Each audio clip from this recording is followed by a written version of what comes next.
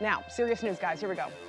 The next time you're thinking of calling in sick, even if it's right now, to enjoy a day of leisure or take care of personal matters, you may want to think twice. Your job could end up depending on it. Now, according to CareerBuilder, an estimated 40% of workers call in sick when they're perfectly fine, but the problem is those same employees are getting caught. Here's how. 38% of companies check up on workers who claim to be sick. Yes, they are doing drive-bys, while 26% have actually had to hire or fire, much opposite, fire someone for getting caught in the act. That's 26% of folks actually being fired for this. And you all will not believe some of the excuses that people give to HR professionals and their bosses. Let's hear them. Let's hear them. All right, one employee left all of his clothes at the laundromat, so he couldn't go to work because he had no clothes.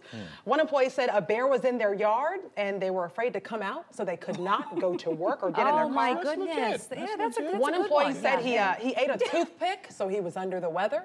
Yeah, I believe that one. A toothpick. Yeah. Okay. And then there was one where it said, my uniform is just too small. I've gotten too big, so I can't come to work because my uniform does not fit. The uniform one. So what happens the next day?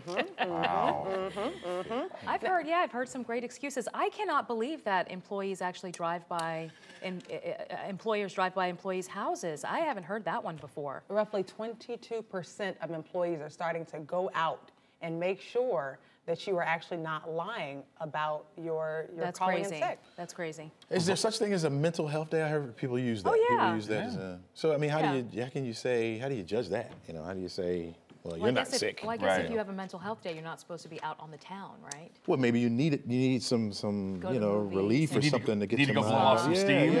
Yeah.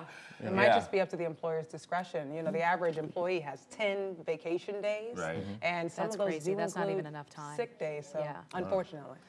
All right, now you know. In case you're thinking about calling out sick, it is Friday.